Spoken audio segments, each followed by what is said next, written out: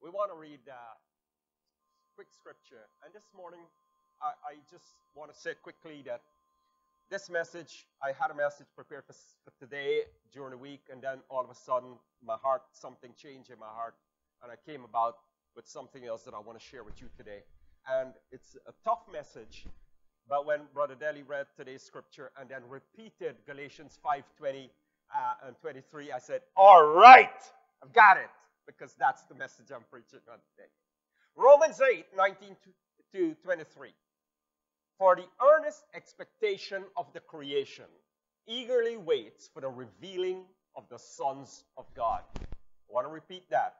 The earnest expectation of the creation eagerly waits for the revealing of the sons of God. For the creation was subjected to futility, not willingly, but because of him who subjected it in hope. Because the creation itself also will be delivered from the bondage of corruption into the glorious liberty of the children of God. This is kind of tough scripture, but the Holy Spirit is going to help us to understand a little bit what he's talking about. For we know that the whole creation groans and labors with birth pangs together until now. Not only that, but we also who have the first fruits of the Spirit, even we ourselves groan within ourselves, eagerly waiting for the adoption, the redemption of our body. And Romans 8:14, for as many as are led by the Spirit of God, these are the sons of God. I want you to read that with me. For as many as are led by the Spirit of God, these are the sons of God. Remember what this first verse said? The creation earnestly awaits the revealing of the sons of God. Father, we thank you today for your wonderful presence. We thank you for your people, God. We thank you for the test, the challenge the enemy posed, and God, that your people triumphed. That we worshiped you, that we ministered unto you despite, because of the love that the Spirit of God put in our hearts for our God. We thank you for that manifest presence that is here today. And so, Lord, we ask you today, Holy Spirit, to touch our minds, to stir our spiritual understanding, to open the eyes of our hearts, that we may grasp what you are saying to us and anoint your servant, that the message from heaven, as intended in this scripture, will flow and will enter the hearts and the lives of God's people from pulpit to pew and bring in us the transformation that you desire. Grant to us, O God, a transformation, that we will recognize, O God, how important we are to this world in which we live, and will seek to fulfill our role and accomplish our destiny. In Jesus' name, amen. Praise God. You may take your seats. Are we releasing children today? Don't have too many. I'll keep them. Making an executive call like the president. We're keeping them. Praise God. Waiting for the sons is what I want to talk about. And when we say the sons, the Bible says, now are we the sons of God? It speaks to all of us. Sons, daughters, it doesn't matter. Just like when we say man, it refers to everybody. God made Adam. Adam was really man, meaning male and female. For the earnest expectation of the creation eagerly waits for the revealing of the sons of God. What is the apostle talking about here? What is the Spirit of God leading him to speak about when he's talking about all this seemingly confusing issues in the book of Romans? The creation awaits the revealing of the sons of God. He's taking us all the way back to the Garden of Eden and what transpired there. And what transpired there was something very, very tragic. When God made Adam and Eve, he put them in the garden. And he gave Adam and Eve power and authority. He gave them the authority to rule, to be king and queen over the universe. Read the creation narrative and the mandate that God gave to Adam and Eve. I give you power to rule, to subdue, to have dominion over all creation. They were supreme king and queen over God's creation. Land, animals, forest, everything. They were given the power to subdue, to rule, to control, to have dominion. It means it was their dominion. They were to have control. When Adam decided to disobey God, something terrible happened. Something tragic happened. It wasn't just that Adam and Eve fell, but the tragedy was they took all of creation with them. When you are in a war, the opposing armies try to capture the commander or the king of the next army. In those days, the kings went out to battle. Not like these days where commanders and generals go out and the kings sit in their throne or Pentagon or wherever. But those kings led their armies. They went out leading their armies. And each army tried to capture the king. So the king was always protected. Because once they captured the king, the battle was over. They can't fight without the king. You take the king, checkmate. That's it. Battle over. Adam was the king. And Satan knew if he got him, he got it all. And so when Adam sinned, as the federal head of all creation, he took everything down with him. Paul sums it up this way: in Adam, all died. Not some died, not humans died, all died. In Adam, all died. When Adam fell, everything fell with him. The environment fell. The ozone layer fell. The ground fell. Everything began to groan. Why do you groan? You groan when you are in pain. This is what he's saying here. For the creation was subjected to futility, not willingly. Wasn't the animals' fault. They didn't fall into the situation because of their own doing, not willingly. The animals didn't do it. The trees didn't do it. The fish of the sea did not disobey. Adam did. So creation was subjected to futility, not willingly, because of Adam's error. And the whole creation groans, awaiting. King James Version says, all creation groan, awaiting the redemption or the manifestation of the sons of God. Everything went into a state of pain. You groan when you're in pain. All creation began to groan. Not just man, but everything fell. The king was taken, checkmate, and all fell with him.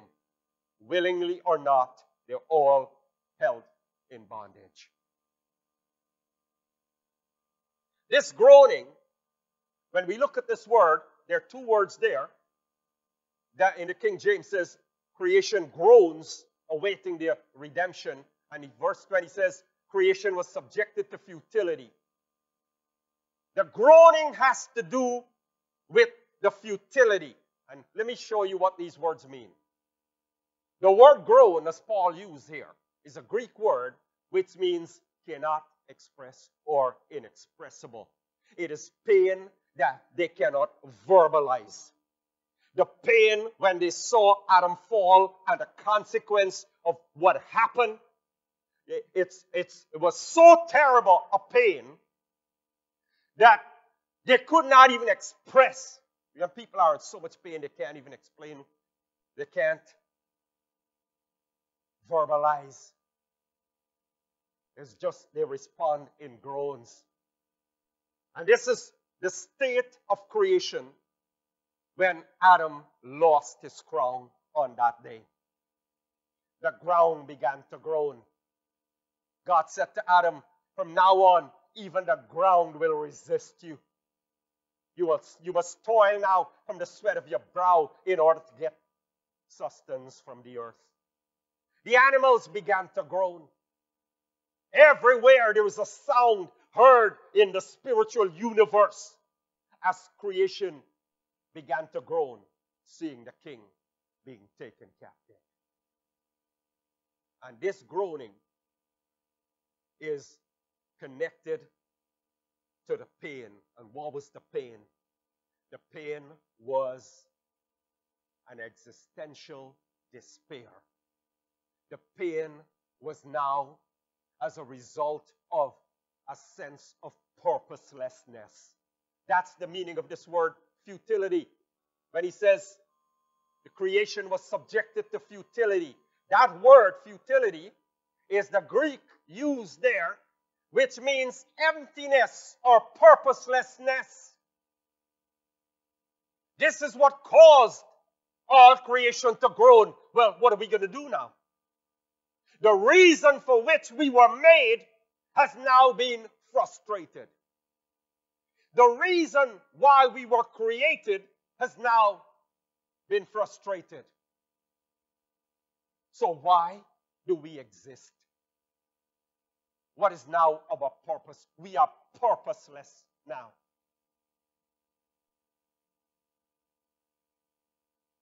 And this is why creation is groaning today. This is why there is so much strife and conflict in the world. It's a sense of purposelessness. It's resulting from that sense of despair, of meaninglessness. All the fightings and all the stuff happening in France and all around the world is the result of the groaning which comes from futility, from not having a purpose, understanding what we are supposed to do. What is life all about?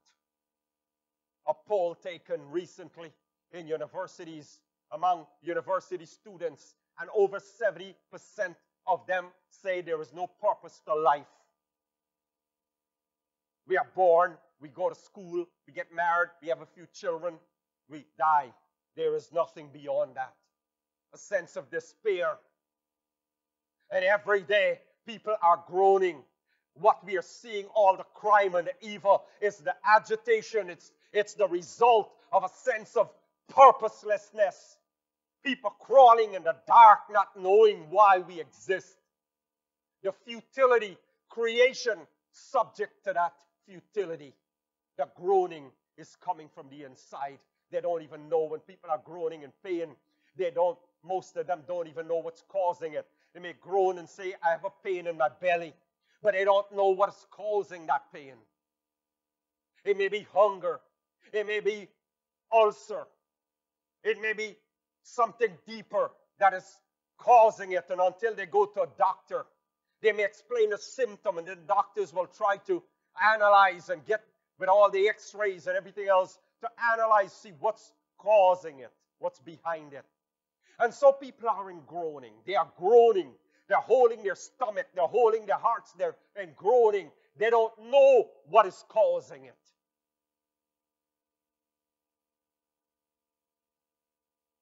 But it's a sense of despair, a sense of emptiness, a sense of purposelessness. God made Adam, and God made animals, and God made trees, and God put this whole thing in an ecosystem. And then the head falls. The rest now say, well, what is our purpose now? We're in captivity. The original intent for creation has been destroyed. What is our purpose?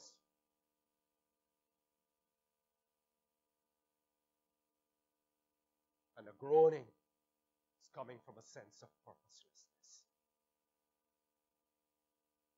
When children, youths are on the internet and are hooking into ISIS and deciding to leave the comforts of their homes to travel across to fight to the death for whatever purpose, it is all a response to the sense of darkness and meaninglessness in their lives. So what is the solution to this? It's a reversal.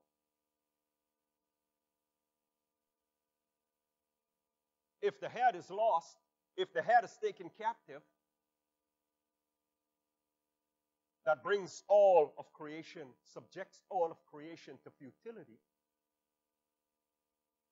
To fix the problem, God has to simply reverse that.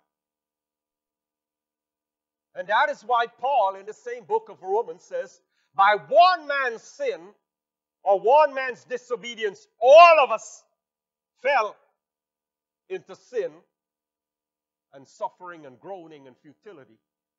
So by the obedience of one man, many are restored. This is why Paul calls Jesus the second Adam. This first Adam lost his crown and plunged us. The second Adam came to restore. That's redemption. That's salvation. It's a simple plan. By one man's sin, many are made sinners. By one man's obedience, many are made righteous. When people ask you today, why do you think as Christians you have the way to God and all the religions of the world are false and they're worshiping demons? You understand there's a reason. We are not saying that we are the way to God because we just feel that way. There is a principle. There is a pattern. There's a plan and a purpose. God is strategic. And this is what Paul is explaining to us. This is why there's no salvation apart from Christ. He is the second Adam. He is the one who reversed the problem of the first Adam. And if the first Adam plunged us into darkness and alienation and pain and suffering, for God to reverse that, another man must come and undo the error of that first Adam.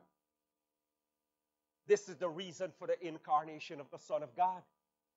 One man took us down, a man must bring us back.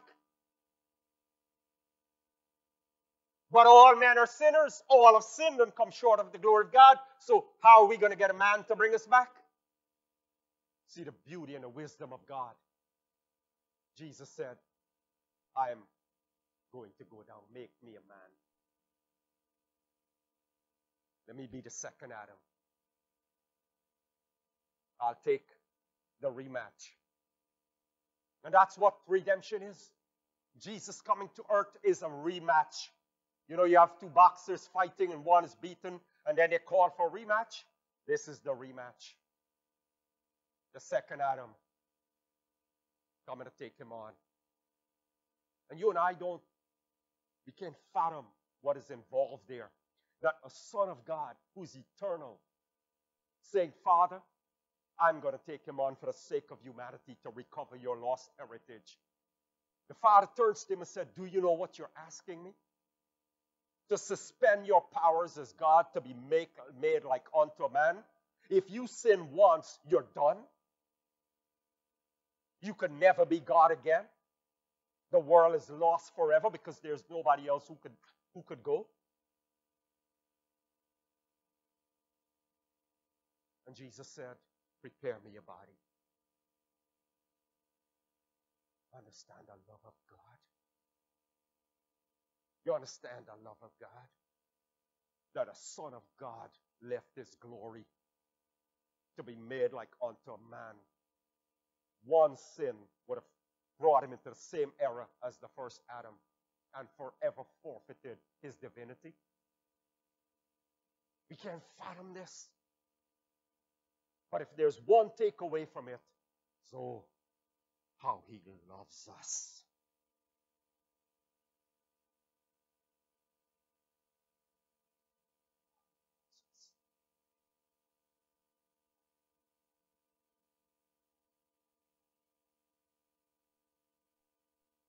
So the restoration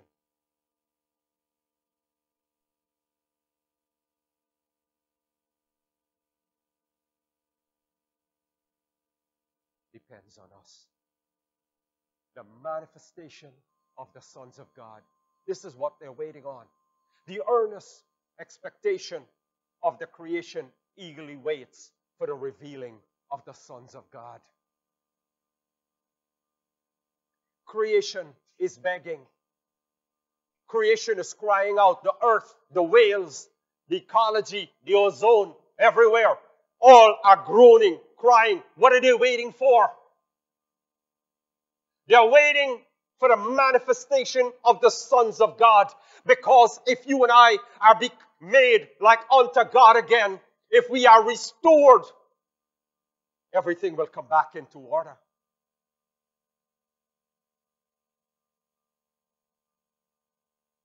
Everything is saved as a result of the revelation of the sons of God. The more we conform to our image, to the image of God, the better we treat everything around us.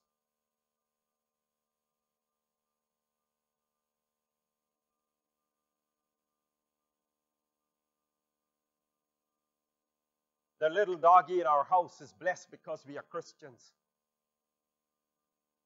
And the deeper we are revealed as the sons of God, the more we draw into Christ, the more the dog is saved. You understand what I'm saying? We're passing, my wife and I walking the street one day, and there's a big crowd of people stopping. They're looking across the street because a boy must have been on drugs, or I don't know what it is. He is mercilessly beating his dog. And everyone is stopping and shouting and saying, "What are you doing?" And he's swearing and cursing at everybody and telling them, "Mind your own business." So everything around us gets treated according to the revelation of who we are. The more we draw to God, the more we are restored to the image of God, the more excited creation gets and becomes. Because when the sons of God are revealed, creation says they will not abuse us. They will not.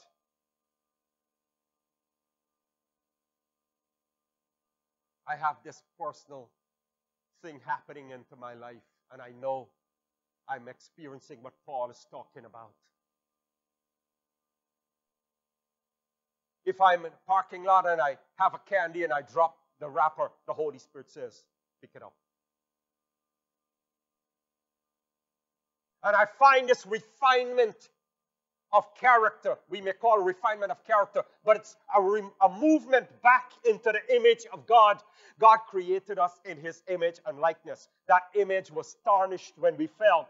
The purpose of the Holy Spirit is sanctifies to restore the image. And as we are restored and brought back to that place where God originally made us, with that original intent, we will again take care of everything around us. So all creation is groaning, waiting for our revelation. Because if we all revert and we all come back to that place of being the sons of God, we will not destroy the ozone. We will not destroy the environment. The greed in the hearts of man that is wrecking the world will not exist.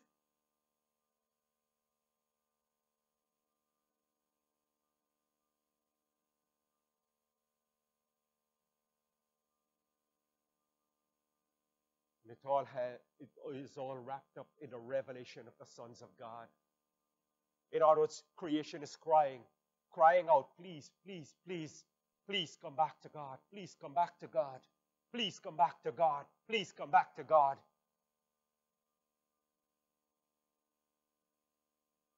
And even when we become Christians, it is saying, their creation is still groaning and saying, please, please, it's not finished at conversion.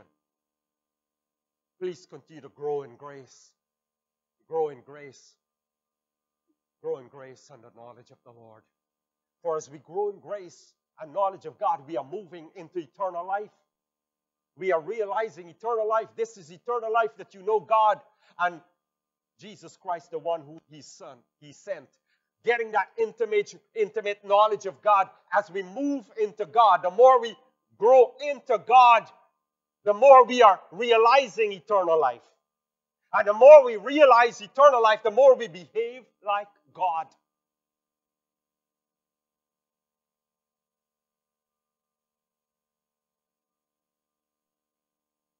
And so creation is begging for a revelation of the sons of God. But who are the sons of God? Who are the sons of God? We read it.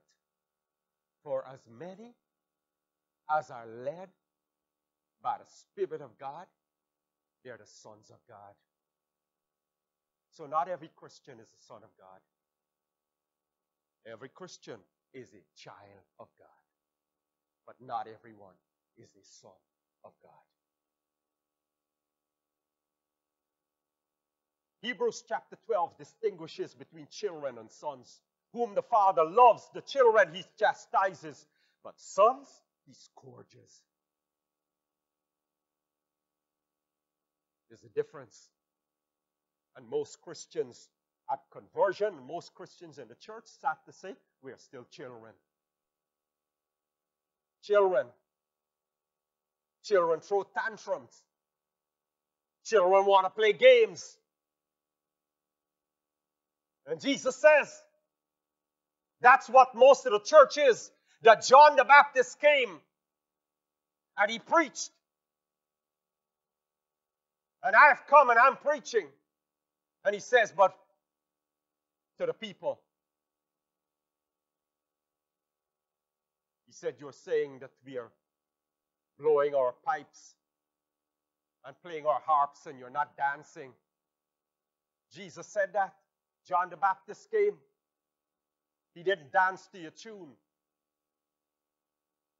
And I have come, and you're accusing me of drinking with wine with the drunkards and being with the prostitutes. That this is not a game. The children in the marketplace would play their flute and they would mimic games of weddings and funerals. And he says, Jesus said, we are not here to dance to anybody's tune. We're here with the program of God.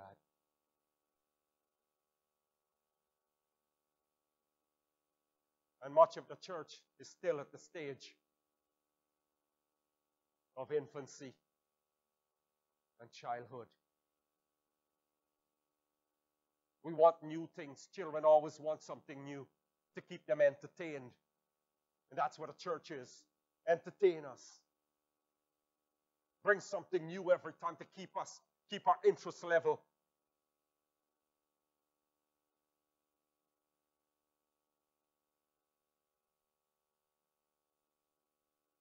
He's not talking about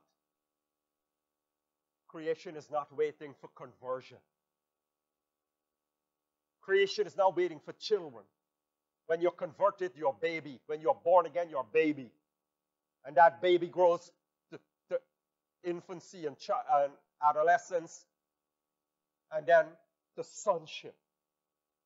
Creation is now waiting for the babies and the converts and those throwing tantrums. Creation is waiting for the manifestation, for the revealing, for the coming out of the sons of the living God. Children don't make a difference to our world. It is their sons.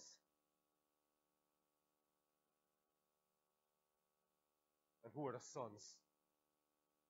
Those that are led by the Spirit of God. are the sons of God. This is the reason. Read the New Testament. Read the epistles. Paul, Peter, and Jude, and James. Walk in the Spirit. Live in the Spirit. Sing in the Spirit. Pray in the Spirit. It is calling for life in the Spirit. Because they that are led by the Spirit, they are the sons of God. And that's what creation is waiting for. Not babies, not children, but the sons. But the church is lacking the sons. The church of Jesus Christ is missing sons full of children. Here today, not here tomorrow, today. Somebody says something, they're offended. Those can't change the world. That's not what creation wants.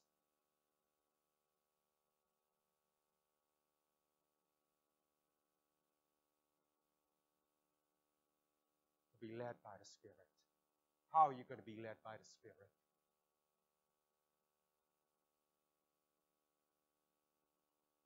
Without being filled with the Spirit. We are led by the Spirit when we are filled with the Spirit. To be led by the Spirit means, imagine you hold a dog on a leash and you are leading that dog. Is the Spirit leading us? Is the Spirit controlling us? Those who are full of the Holy Ghost are led by the Spirit. But how do you get filled with the Holy Spirit? Unless we are prepared to travail before God. It comes down to the same thing every time. Unless we are prepared to spend time in the presence of God and be filled with His Spirit, the Spirit cannot lead us. Sons are led by the Spirit, are controlled by the Spirit. To lead someone means you're giving direction. You are controlling their destiny. It is not them getting up in the morning and saying, I'll do this, I'll do that. But what God is leading me to do. I am led by the Spirit. When you are led by the Spirit, you will be able to say, we will be able to say like Jesus, the words that I speak are not mine, but the words that I've received of the Father. When we are led by the Spirit, we'll be able to say like to Jesus, the works that I do are authorized by my Father. Isn't that what He said? Jesus said, none of the words I speak are mine. They're from my Father. John chapter 14, 15, 16, read. The works that I do are not my own. I'm just doing what I saw the Father doing.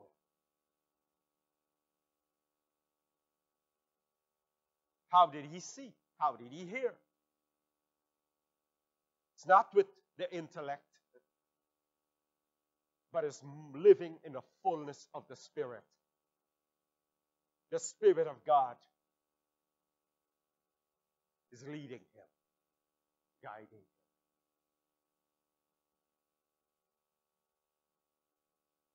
And so, it comes down simple logic. We are not prepared to spend time and cultivate a life in the Spirit, to be filled with the Spirit. That's why Paul says in Ephesians, be filled with the Spirit. That tense is continuous. It's not, I got filled 20 years ago, spoke in tongues, and that's it. No, you don't drive your car into the gas station, fill up the tank, and drive from here to New York and drive all over the world without ever going back into the gas station. We get filled with the Spirit, we work, we praise God, we serve, and we are burning. We need to be refilled constantly.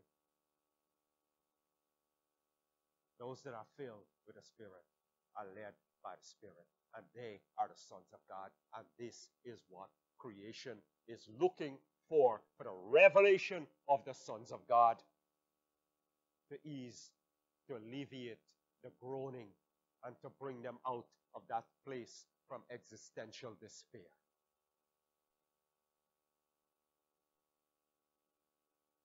Those people who are abusing animals, I see people posting on Facebook about all kind of activists coming on behalf of animals that are being abused. And I said, I am saying to myself, it's all good that you have activists for this and activists for that, but a real solution to the abuse of the animal, to the abuse of there's much talk today about all the climate change, the Pope and everybody all is about climate change. Is now waiting for a legislation from the G20, waiting. Creation is now waiting on Obama, and creation is now waiting on the Pope. Creation is waiting on you and me to be revealed. What the world offers and what all the G20 and all the people's summits will offer are just band-aid solutions. Creation is now waiting for them. They will accept the band-aid solution, the topical solutions for now. But what they're waiting for is the revelation of the sons of God. We're waiting on you and me to stop playing games, stop being children, and move into a life of the Spirit to be led by the Spirit of God. Will you remain in hiding, or will you come out and be revealed as the Son of God? That's for you, friends.